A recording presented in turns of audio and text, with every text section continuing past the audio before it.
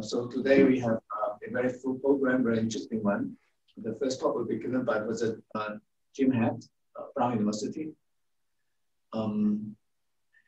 He's an old timer of lunar exploration, so we are very happy to have him. He has all the wisdom and experiences. And his talk will be followed by Professor Nori Namiki, NAOJ. And he will also be giving us some exciting new information on Japanese plans in the Artemis project. And in the morning, we have another talk, the final talk will be given by Dr. Nassim Morris, who has just arrived, I think, at the Rhode University from Berlin, from AR. He'll be talking about the thermal evolution of the lunar magma ocean.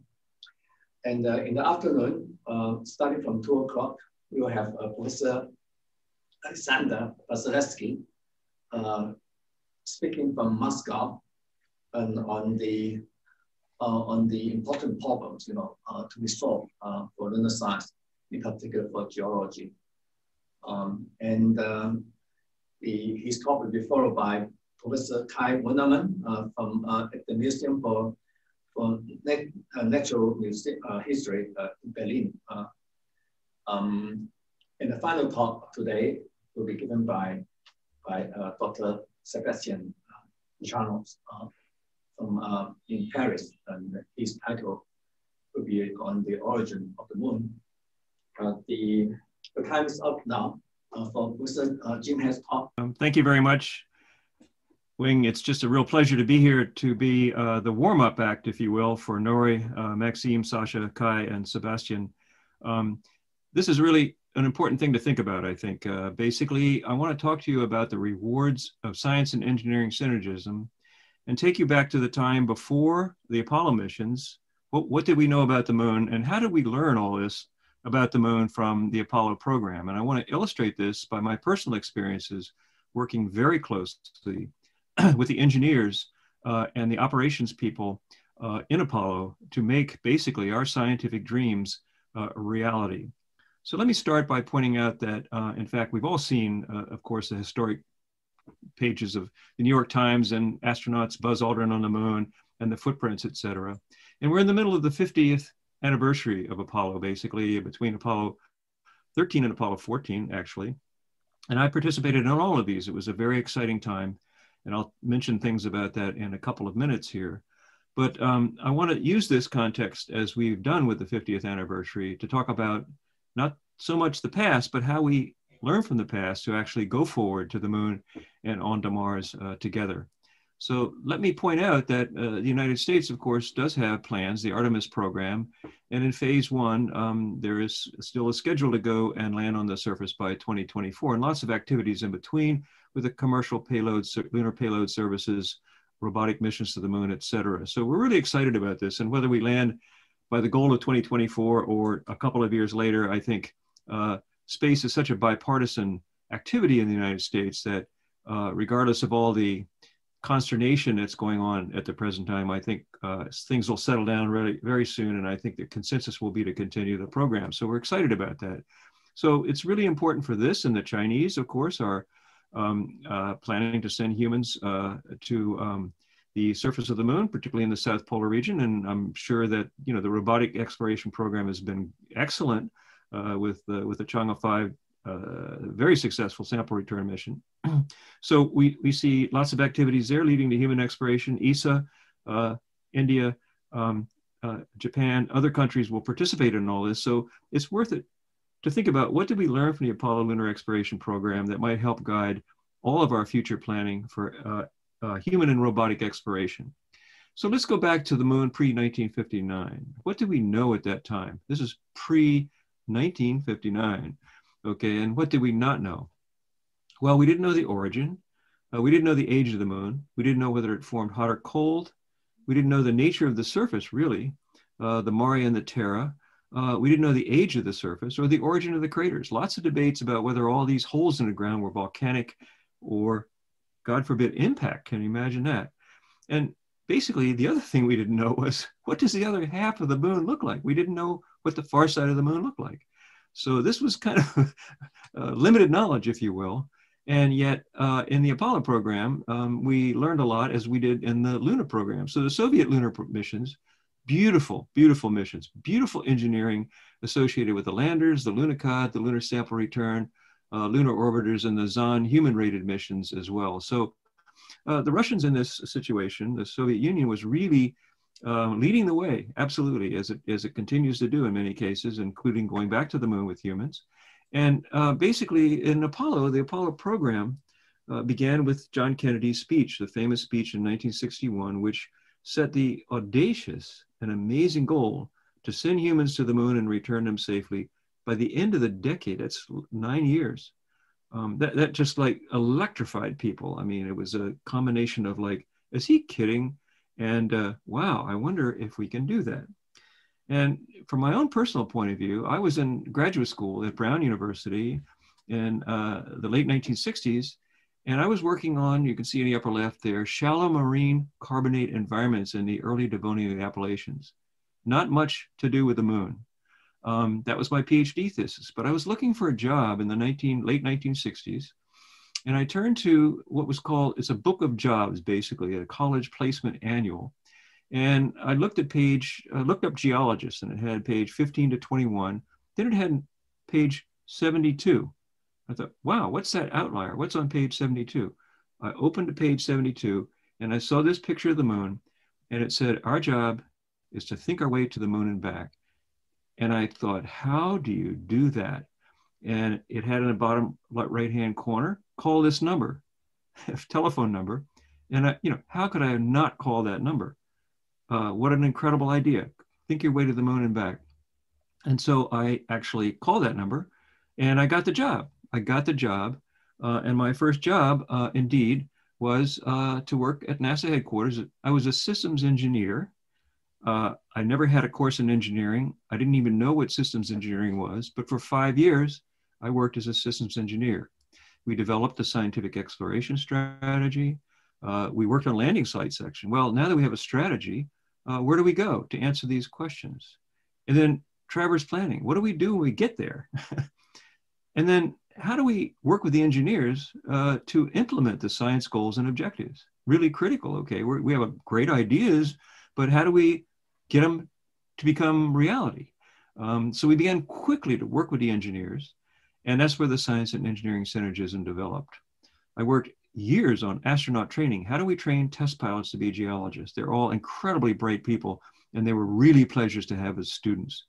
Mission simulations, how do we practice? Mission operations, what do we do during the actual missions? Well, that was one of the most exciting things, of course, because the astronauts on the moon were on the moon. We watched them leave Cape Kennedy during the launch, work with them in the last few days before they left for the moon, and then race to Houston to be in mission control when they got there.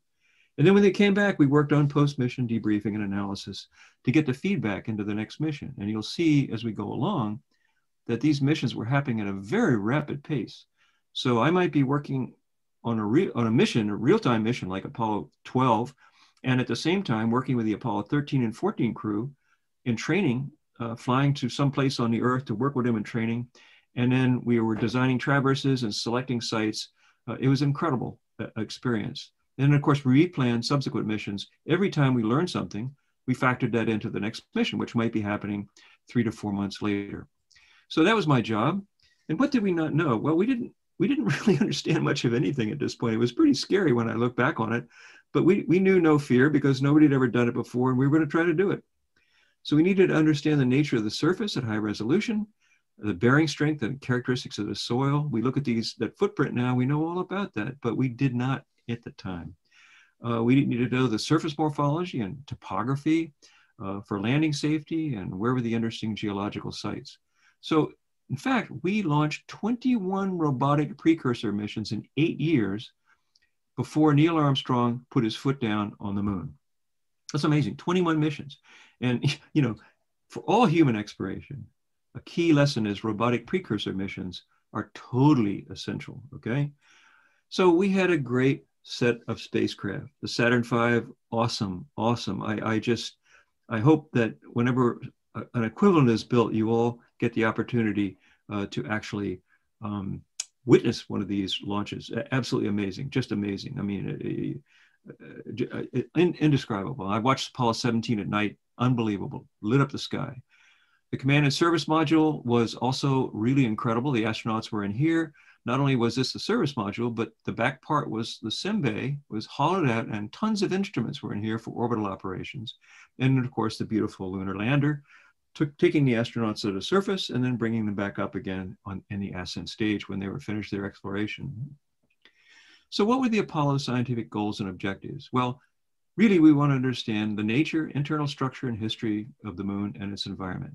And there were 4 parts to that: surface science stations, deploying experiments, the Apollo Lunar Surface Experiment Package, seismometers, magnetometers, other types of instruments. Surface exploration, what did the astronauts do? We did a lot of things, deploying additional instruments and making measurements, et cetera. And then orbital exploration, what kinds of orbital exploration did we do? One astronaut was in orbit. We got a lot of incredible observations there, as well as deploying and operating instruments. And finally, the moon was also used as a platform. I'll mention this in a minute, to actually use deep space telescopes and also look for gravity waves. So one lesson here, many people don't appreciate this. Oh, they landed at Apollo 11 and then it was, yeah, a couple of other times, that was it. There was a huge range of science at all levels during Apollo. So I'm going to use this slide and come back to it. These are all the Apollo missions that were flown: 7, 8, 9, 10, 11, 12 through 17. So we're going to go to each one of these and then take a look at the increasing science and engineering synergism that took place as we tried to learn more and more about the moon. I'm going to use this slide here to come back to talk about each step of the way, what we did to increase the capabilities of Apollo. Whoops, sorry about that. To increase the capabilities of Apollo as we went along. And this is really interesting because you'll see each step of the way. We had new dreams and demands, and the engineers, we worked shoulder to shoulder with the engineers, and it was absolutely incredible. I mean, you heard that story. Some of my best friends are lawyers, but we just were working on these problems completely together, and I learned so much from them, and hopefully they did from us as well. So we're going to come back to this as well. Of course, the first one of these things that we needed to do was to land safely, deploy experiments, collect rocks and soil, and return. So this was critical. I mean, we weren't going anywhere if we didn't first do this. So that was indeed Apollo 11. Okay, 7, 8, and 9 were precursor missions, and 10. And that was testing out various parts of the spacecraft, lunar module, the command service module, command module, and deployment, et cetera. July 16th, Apollo 11 was launched to a landing site in the Eastern Morea, one of the smoother areas on the moon. That's because we didn't want any problems. And indeed, it landed successfully, as you know, and I think everybody's completely familiar with the Apollo 11 mission and Neil Armstrong's first steps on the moon, followed by Buzz Aldrin, who's pictured here. So this is the Lunar Surface Experiments package that was deployed. There's a camera system here for high resolution images, a television camera, and lots of other instruments and capabilities. And indeed, this was a very successful mission, to be sure, not just from a human destination and accomplishing Kennedy's goal, but indeed they did traverses. So here's the lunar module right here. And these are the activities of the astronauts on the surface as they set up those instruments we were just looking at, and indeed did traverses over to West Crater, Little West Crater, and then also collected lots of samples in these areas. And so Apollo 11, this is the traverse, and we'll come back to these for each mission. Look at this scale here. This is 50 meters, okay? And the astronauts were able to really do a lot of work here. This is Buzz and Neil in doing some geological training at one of our field trips in Meteor Crater, Arizona. And they did a superb job, really well trained and just top-notch people to start with, highly dedicated and motivated. Indeed, the samples that were brought back, there was one period of EVA, 2.5 hours, okay, which is a long time for the first mission. The total traverse was only a few hundred meters, and 21.5 kilograms of rocks and soils were brought back. And here's a blow up of some of these soils, okay? You can see dark fragments, which were the Mare basalts, dated to 3.7 billion years old, really old. We didn't know whether they were 300,000 or 3 billion. They were 3.7 billion. And these white rocks in here in the soils were in fact pieces of anorthosite. And John Wood, one of the scientists working on the early Apollo missions, wanted to look at soil where everybody wanted to look at the rocks. And he surmised, you'll hear about this a little later on, that in fact this represented plagioclase flotation in a magma ocean. So even from dirt on Apollo 11, we learned initially the age of the surfaces and the highlands, as well as formulating the first model that stands to today of the formation of the magma ocean crust of the moon. Amazing for the first mission. Well, of course, we wanted to stay longer on the moon. We wanted to increase stay time. We wanted to increase the periods of activity to 2 periods, get a rest in between, come out again and work. And then we wanted to demonstrate pinpoint landing to increase access to different places on the moon. The problem with Apollo 11 was that basically we didn't know enough. And Neil, when Neil flipped over and got his first view of the surface, he saw a lot of boulders. And of course, he quite rightly flew longer downrange. And we actually didn't know exactly where they were on the moon when they were on the moon. Okay, we could not follow them because we had not been able to locate them because of the last minute maneuvers. And this was not conducive to people landing in a pinpoint, like at exact point. So Bob Gilruth, the head of the Johnson Space Center at the time, got the idea of taking a scientific site and maybe landing at the Surveyor 3 landing site that had landed a couple of years before. If you give the engineers a goal like this to land at a specific point, and we can show that we can do that, then we can go anywhere on the moon we want. And this was not a trivial task. And indeed, that was the goal. So Apollo 12 landed in the Western Morea. It was launched on November 14th, just a few months after Apollo 11. And you can see here the Western Morea, and you can see here, this is Alan Bean getting out, the lunar module pilot of the lunar module at the Apollo site. And here is Pete Conrad actually taking some inspection of the Surveyor 3. And in the background, you can see the lunar module. So they not only landed nearby and not too close, okay, because you didn't want to land on it, but in fact, it proved pinpoint landing. They were able to do a series of traverses. You can see here the traverses and increase the capability to go to a whole series of areas here that we had pre-planned traverses to try to sample these different craters to get to different depths in the Morea. And they did a superb job, In fact, they not only collected Morea basalt samples, 3.2 billion years old, much younger than the Apollo 11 ones, but they got samples of things that turned out to give us hints about creep volcanism and other types of activity in the earlier history of the moon. So on Apollo 12, 2 EVAs, 7 hours and 45 minutes, and the total traverse is about 3 kilometers as opposed to a few hundred meters. This is just walking, okay? They collected 34.5 about kilograms of rocks and soils, a lot more than Apollo 11. And this is great because it really helps to bring the rocks back, that's for sure. In addition, the next thing we really wanted to do was to provide equipment for transport and tools and samples. And so, you know, the idea was that the Apollo 11 and 12 astronauts, they had a little carrying cart, if you will, a little hand, like a little suitcase they pick up, and they had the tools in there, and they could put the samples in this and bring them back, and with some bags and things. But really walking over 3 kilometers and you know, essentially carrying all that stuff was really not the best way to do it. And so they said on the way back, look, let's talk about getting kind of like a little wheelbarrow or some kind of little cart you can pull behind you. And so, believe it or not, within the time between the missions and a little bit before, the idea was gotten together for a mobile equipment transporter, and that was indeed put on the next mission, so that would assist the astronauts in carrying all their equipment, picking up even more rocks from these distant things, and enabling them to pull them back. So the next mission was the Apollo 13 mission. It launched a few months later, of course, and it was targeted to the Fra Maur formation. So this was one of those rough areas that no one would have been able to land at had it not been pinpoint landing from Apollo 12 experience capability had that not been shown.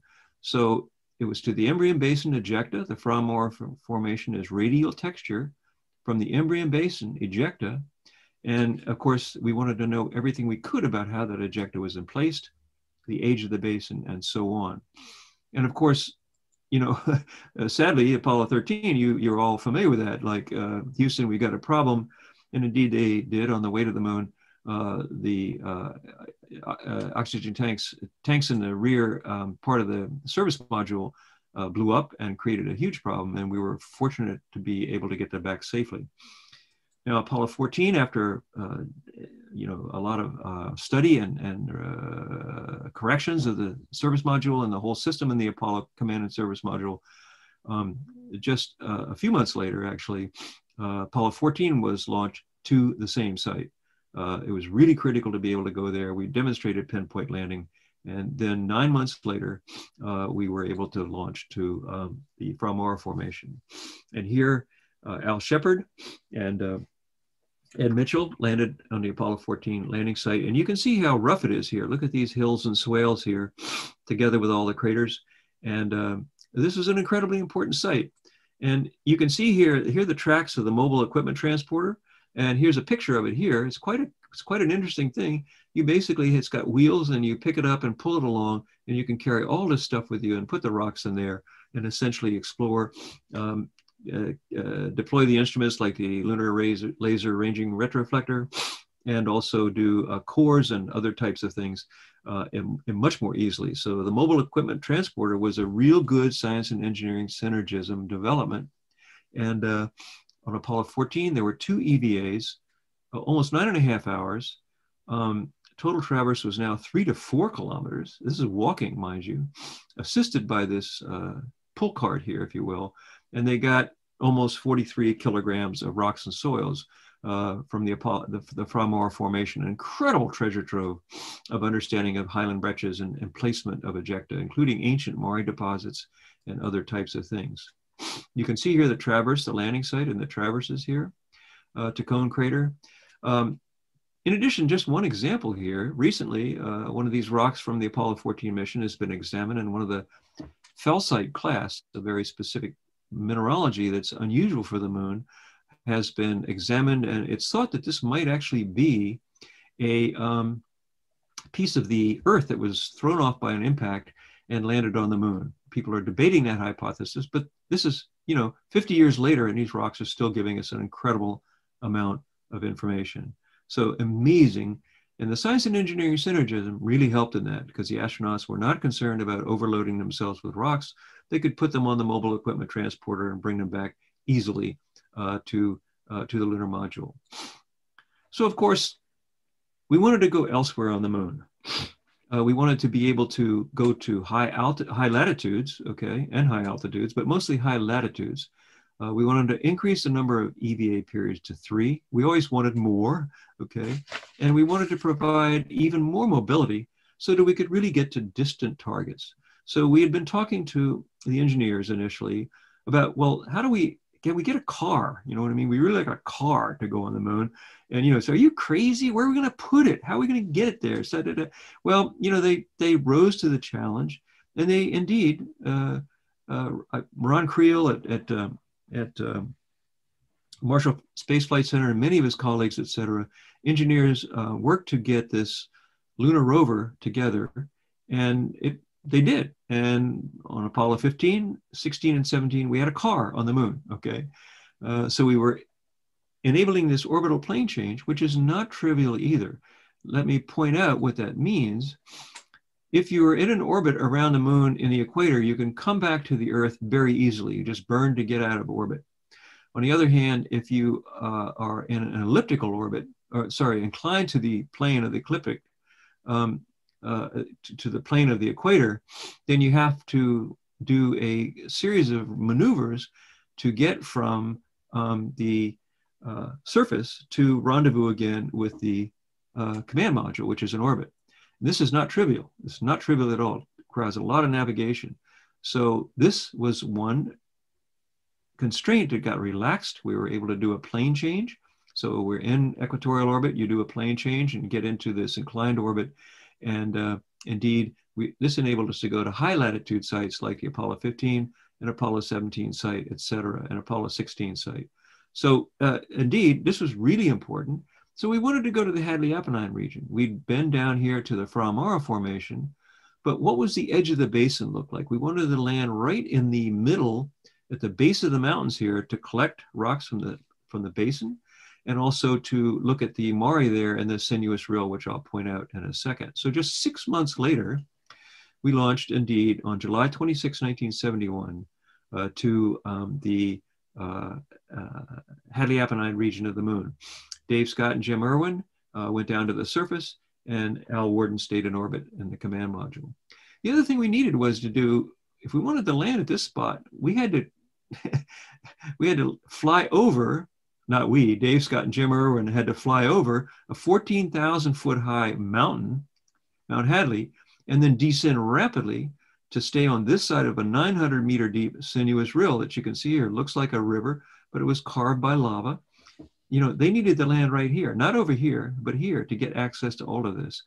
So this required Dave Scott, the commander of the mission, to go into the simulator many, many times to see if he could do a steep descent to get to that point. This required cooperation of the engineers, the operational people, as well as the astronauts who had to make a commitment to do this unusual thing in the name of science. And they did it. As you can see here, in fact, there they are on the surface. They've just flown over that mountain, and Dave Scott and Jim Irwin landed successfully. So this was a very exciting mission. And you can see here that indeed the lunar car did in fact become reality. And indeed, I wish I had time to show you the movie of deployment of this thing. It's just unbelievable. This thing was folded up and put in the side of the lunar module. Okay, let me see if I can, basically there's where it came out of, okay. It came out of this part of the lunar module. It was folded up and put in there, and then they opened this and deployed it. And there it is, okay. The wheels pop out, the structure pops out, and it's just an amazing engineering feat. And they did that because we wanted them to, so we could get to ever increasing distances. So there it is, and here's Dave Scott. This is one of my favorite pictures. This is Dave Scott, all suited up with his camera. The geological maps you can see here, stowed on the surface here for traverses and geology. And and he's anxiously awaiting for Jim Irwin to take the picture and get on. We got work to do here, okay? And here's the tools in the background that they were able to use. This is the soil mechanic experiment, et cetera. So this was utilized too to help carry rocks and soils across the surface. And they did an amazing job. One stand-up EVA where Dave depressurized, stood up in the top of the lunar module, looked around because we landed in 20-meter resolution image data. This was another thing. Can you imagine convincing an engineer that you want to land a spacecraft that in fact you don't know the topography better than 20 meters? Well, we didn't, because we didn't have any better data. But we built up such a sense of accomplishment and ability so far that we were pretty sure the Mare wasn't going to have unusual problems associated with it. And so the operations people, the engineers and the astronauts said, yeah, we can do that. And so we did it. So 3 EVAs, 7-kilometer radius, and a total traverse distance of over 30 kilometers, okay? 77 kilograms of rocks and soils. They did a superb job. Here they are at Hadley Rill. Here they are on the side of Hadley Delta Mountain. That's Dave Scott. That's the rover about ready to slide down a hill. And you can see they got lots of really interesting rocks, including a variety of ones, one called the Genesis rock. You can see it here. So we knew that the impact of the Imbrium Basin was going to bring up rocks from great depth. And so we worked with the astronauts to talk about what you want to look for specifically is very coarse grain, white, plagioclase rich rocks. And because those will be the ones that cool slowly, deep within the crust, and were thrown out onto the surface of the moon. So Dave Scott, you should listen to the transcripts of these things. It's beautiful to hear the excitement in their voices as they're exploring. Dave Scott says, whoa, Houston, I think we found what we came for. He, from about 5 meters away, recognized this little rock sitting up on this pedestal. And as he said when he got back, it was just there waiting for me, waiting for me. And he could spot in here plagioclase twinning. This is a property of plagioclase that makes it shine in one direction. And he spotted those signals, if you will, of the light shining off this, and said he knew that was feldspar, he knew that was plagioclase, and he knew there was so much of it that it had to be that deep rock. And so again, his training really paid off. Very smart guy. And here he is looking at it after it came back to the Earth. Dave also discovered green glass. The excitement in his voice then was incredible. Houston, it's green glass. And again, some 40 years later, in 2011, Alberto Saul at Brown in our labs found water in the lunar glass with the new capabilities. And that's revolutionized our thinking about the moon as well. So even samples collected 40 or 50 years ago are still returning a huge amount of information. Apollo 15, the ability to get around on the surface was essential. And so you can see here that they were able to get to rocks, and we could see, get 500 millimeter images for the camera of the far wall with all this the layering in there. That was really important. And get a whole host of samples of these basalts here. In addition, we had talked a lot about gas and magma. It's really important to know, was the moon dry? Was it wet? Did it have, what kind of volatiles, what kind of gas did it have in it? Dave was really interested in that. And, you know, on the way back from, I think it was EVA 2, Houston is kind of looking at the oxygen levels and so on, says, you know, Apollo 15, time to return to the lunar module, get back as soon as you can. And Dave said, yep, we're suited up, we're ready to go, we're on the rover, we're on our way back. Driving across the surface on the way back to the lunar module, Dave spots this rock, which he described to me later as being, oh my God, it was just crystal clear, and it had all kinds of vesicles in it, and I just had to have it so we could see what those gases were all about. And so he says, Houston, I think we got a problem with a seatbelt here. I'm going to stop and check on my seatbelt. Oh yeah, we don't want you falling off. Yeah, but hurry up. Okay, so Dave stops the rover, gets off, picks up this rock, fully documents it, and then gets back on the rover. Says, Houston, yeah, we're all fixed. It's good. Okay, get back to the lunar module. And that's another example. I mean, you know, he really knew what we were trying to do here, and was a major part of it. He was the explorer, the commander that made that call. So again, science, engineering, operations, and astronaut synergy. Apollo 16, again, we wanted to go to a place we'd never been before, to the highlands, to look for ancient volcanism. In the Mare, it was thought that, in the non-Mare areas, it was thought that these smooth plains up here were possibly lunar volcanism. And so that was the goal of the mission, was to learn about how this volcanic activity occurred. And so only 9 months later, Apollo 16, 1972, and April 16th launched to the Cayley Formation in the Descartes region. Commander John Young and lunar module pilot Charlie Duke and Ken Mattingly stayed in orbit. And you can, as soon as they landed, John Young said, Houston, you know, I think we got a little bit of a problem here. These things aren't basalts. These are impact breccias. They're just impact breccias. And sure enough, no basalts were found there. They were all impact breccias. And I had to tell a quick little story. You know, we used to be able to go into mission control when the astronauts were on the way back to the moon, and we could talk to them a little bit. The flight director would kind of give us the okay and hand us the mic. It was really exciting to do that. And so we're talking to Johnny, and he says, I said, Johnny, what did you, there's really, the breccias sound incredible. He says, yeah, you geologists are going to have to go back to the drawing boards or wherever it is you go. And he was being very sarcastic, and, you know, we got it wrong, basically, but we learned, and that was the whole point. You don't go to prove what you know, you go to explore the unknown. And again, they did a superb job of sampling all these breccias.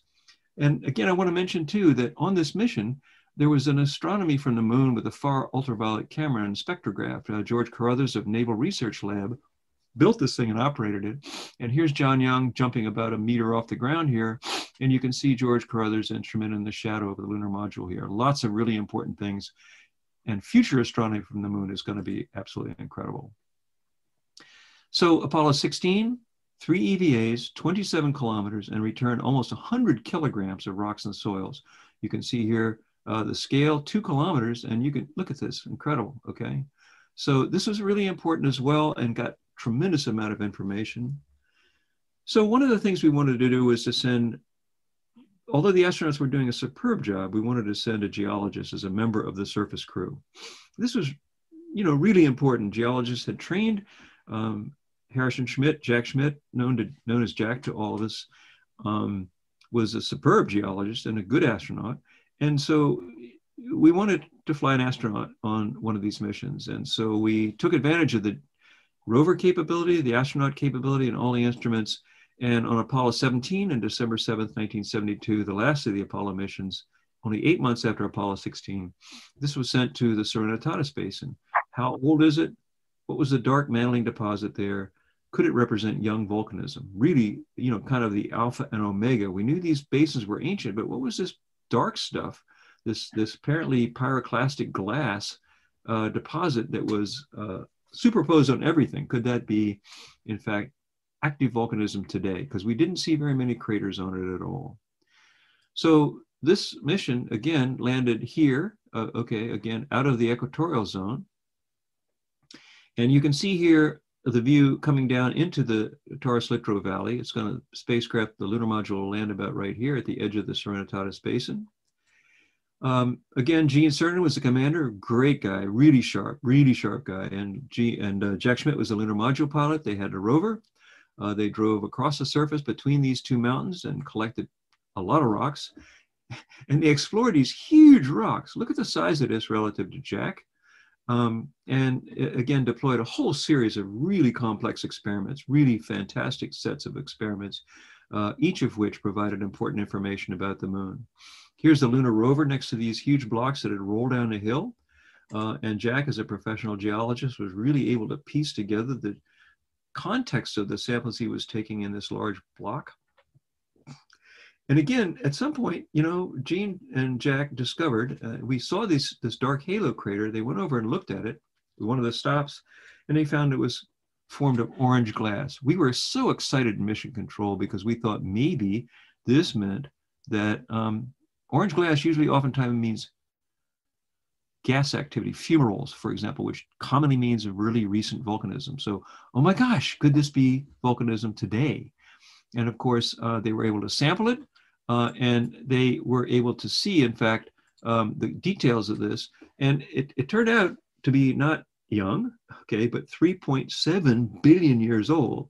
The reason it was so under cratered was because craters were just not showing up in the dark mantle because of the properties of the mantle, et cetera.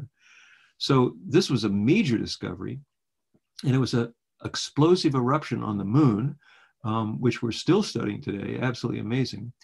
Apollo 17, look at the traverses here. Again, there's the 2 kilometer scale. And you can see, look at the distance here, okay? 3 EVAs, about 35 kilometers, okay? Returned 111 kilograms of rocks and soils. So this is just amazing, from the North Mountains to the South Mountains and all in between. And I want to point out just another example of good science and engineering synergism here.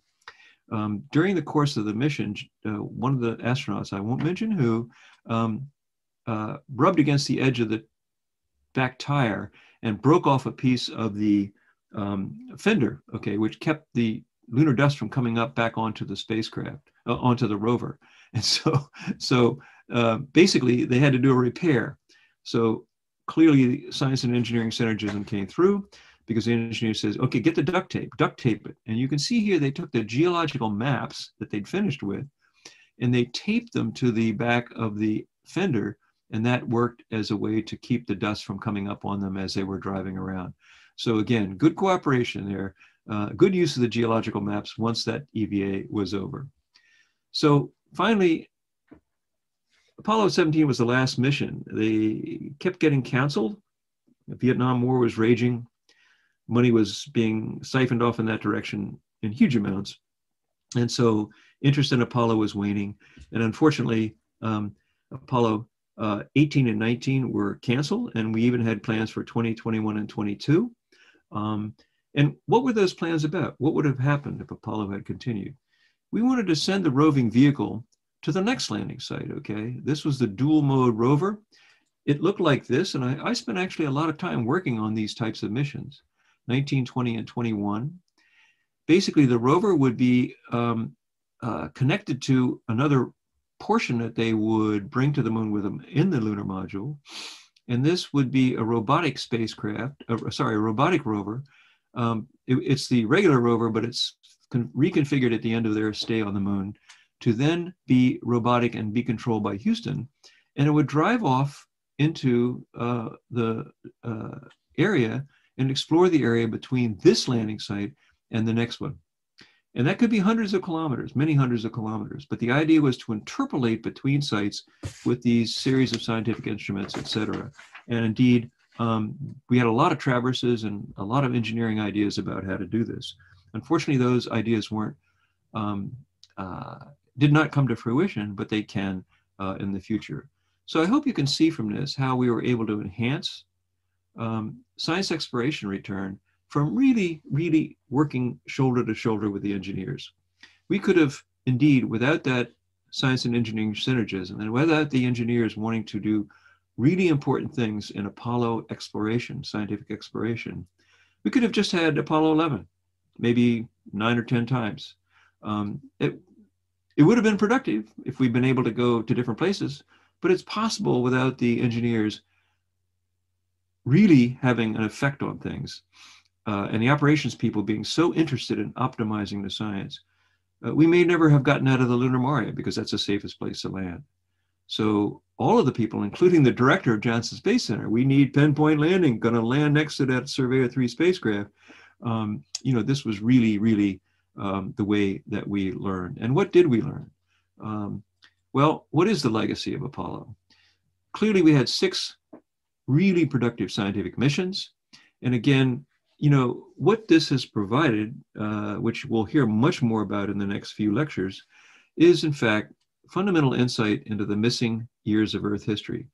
If we look at the history of the Earth, starting at the beginning, essentially the origin of the moon here, and if you think of this as a clock, and working around indeed to today, then when we look at the Earth, okay, this clock, if you will, is for the Earth, is missing a significant amount of the geological history of the planet. So what we're looking at here is the percentage of the surface area of the planet that dates from this different time period. So if we think about the Earth, the ocean basins, the floors of the oceans are all less than 200 million years. That's 60% of the surface. And the continents, they have the record of the rest of it, and there's very little from the first half of solar system history. So we're really lacking an understanding of our formative years. The moon has given us that record. What was going on in these formative years? Lots of impact cratering, lots of basin formation. In fact, a key finding from Apollo that many people will talk about in the later lectures is that basically we learned that, in fact, the moon may have formed from an impact of a Mars-sized object into very early Earth. So we've learned a lot about this, a lot about our formative years. Not only that, but we also use the moon now as a cornerstone for understanding the rest of the terrestrial planets. Basically, much of our information and inferences and interpretations about Venus, about Mars, about Mercury come from, indeed, our understanding of how the moon works. And finally, we really look at the evolution of exploration scientific return. This is again back to the science and engineering synergism.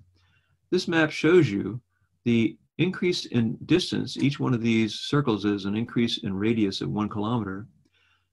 Starting with Apollo 11, which is not visible at this scale, and looking at the traverses as we increase with Apollo, okay? So you can see here that basically we got out to 14 or so kilometers. Now, to be fair, and Sasha would remind me of this, and we'll talk about this a little later, is that Lunar with the robotic rovers got out way far, okay? And they did amazing, amazing work. But the human exploration missions really did increase as a function of time. And most of the capability came from science and engineering synergism.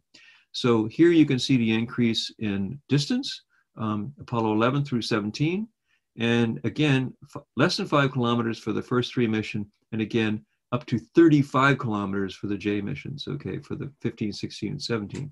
And again, the sample mass, less than 50 kilograms for the first 3 missions, and over 100 kilograms by the time we got to Apollo 17. So again, the rewards of science and engineering synergism should be clear.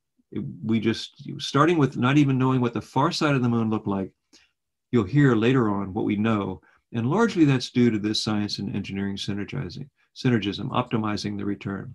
So let me close with a couple of thoughts about kind of lessons for human and robotic, actually, lunar and planetary exploration. These are things that are trivial to most people, but I want to repeat them together because they form kind of like a little, I would say, set of guidelines, if you will, as we go forward, plan human exploration of the moon, to return to the moon. I hate the term return to the moon, to go onto them. I'd like to say we're going forward to the moon and onto Mars, basically. So what is science? You know, people spend a lot of time arguing about this, but it's very simple to me. Science is simply exploration of the unknown. And that's what we're doing in Apollo. That's what we're doing in any robotic and human mission to another planetary body. So exploration of the unknown. We don't know any of this. And you can see from the Apollo legacy how important it is. Again, Apollo. Lots of people, oh, Apollo 11, that's it.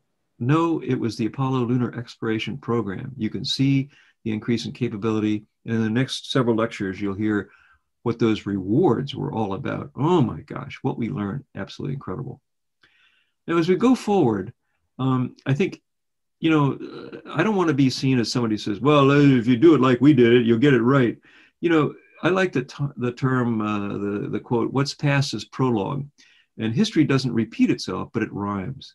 So you don't want to repeat everything we did in the same way we did it. Obviously, there's new capabilities, new technology, and so on, but you don't want to ignore it. You want to take the lessons for success and really factor them into what we're doing today, tomorrow, and beyond.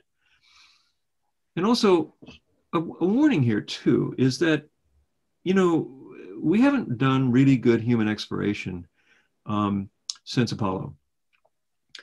And the reason for that is we're in low Earth orbit in the International Space Station at the present time, and we've had other operations in low Earth orbit prior to that. And the problem there has been that exploration has kind of like translated into operations. You're not getting out of the spacecraft, you're not finding out new things. You do find out new things, physiology, you're being studied yourself. But the key point here is you're not letting the astronauts in this kind of low Earth orbit operation, they become more operationals people rather than they do explorers. And I encourage you to go read a paper by Sergei Krikalev. Sergei is a Soviet and Russian cosmonaut, really great guy, amazing guy, one of my favorite cosmonauts, to be sure. And you know, he talks about in this article in Astronautica, he talks about crew on the ISS, creativity or determinism. I really encourage you to read that as we go forward in training crews to go back to the moon.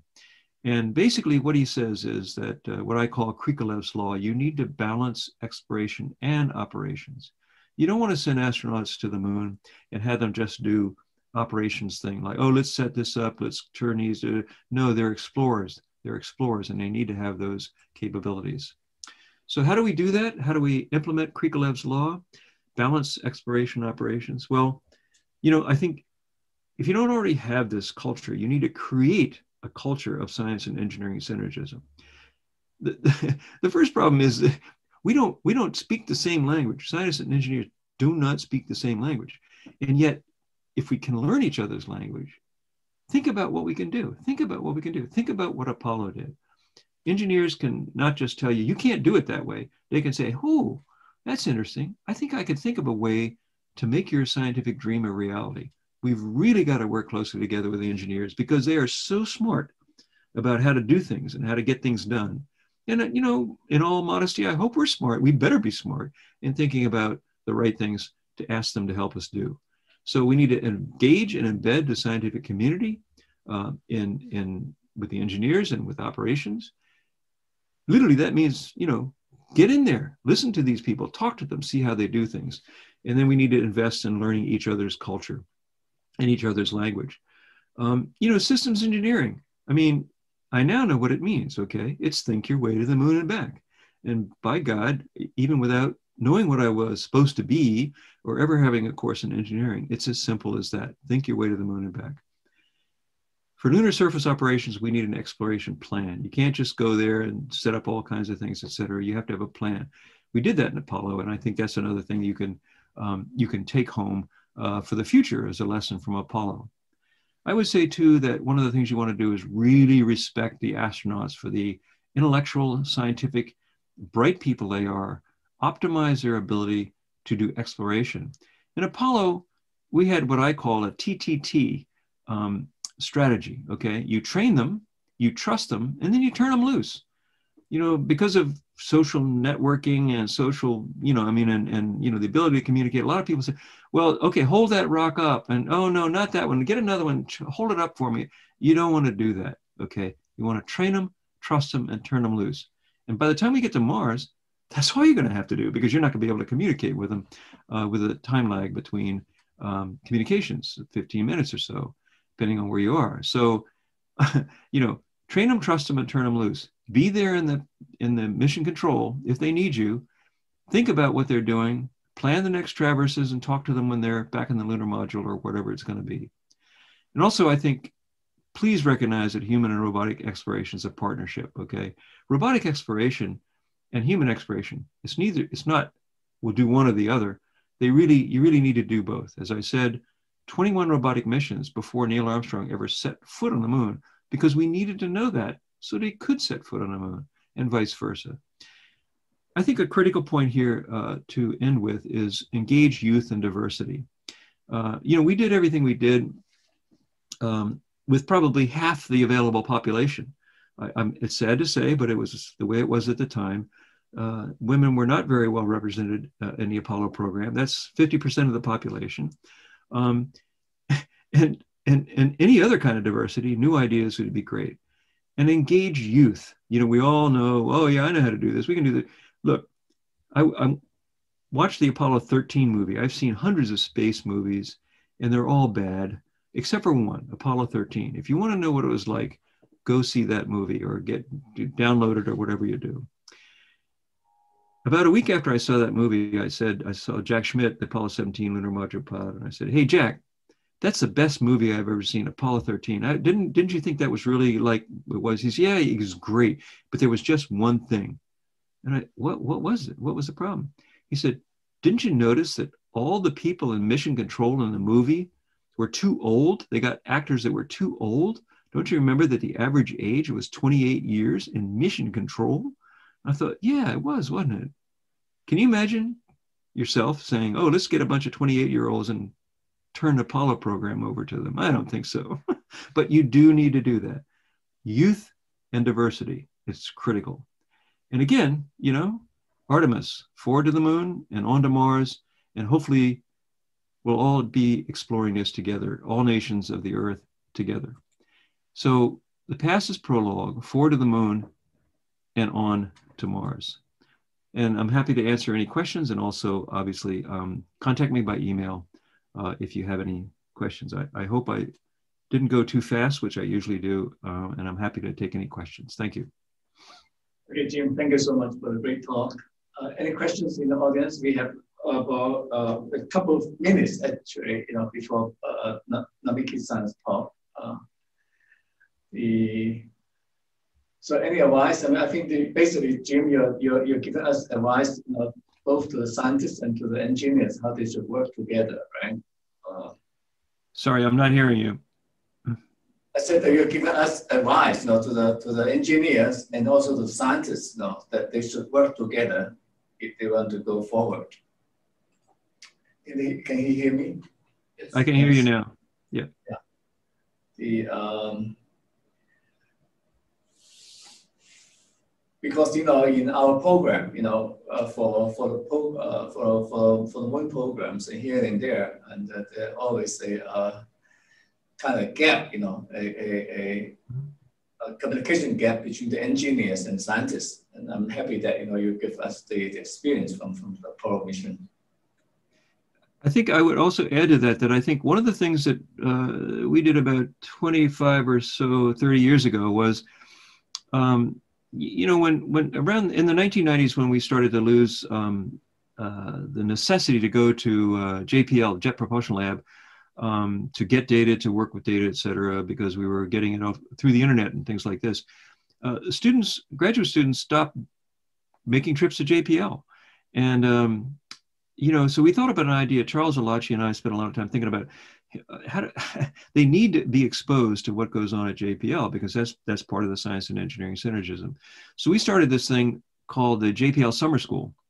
There was kind of a summer school, but it didn't teach people about missions. And so we did a pilot program and developed something which is now, all my students take it at one point in their career. And it's a mission design session at JPL. And the people who do the mission design, the mission operations planning, and the execution of the missions are all there, and they work with the students, assign them different parts, different program. Like one of my students this last time, he was in charge of cost. He didn't know anything about cost, but boy, he does now. And then they work together, and then at the end of a week or two, they presented their mission concept to a board.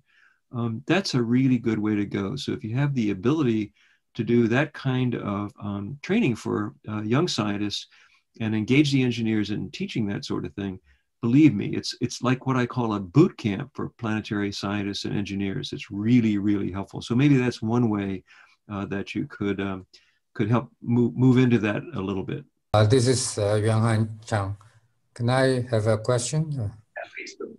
Yeah, my question is how much, to what extent does the engineers have to know the science? I mean, they have to learn the science to sort of like an expert level, or they just know what's the goal and doesn't have to know the details of how the science comes out?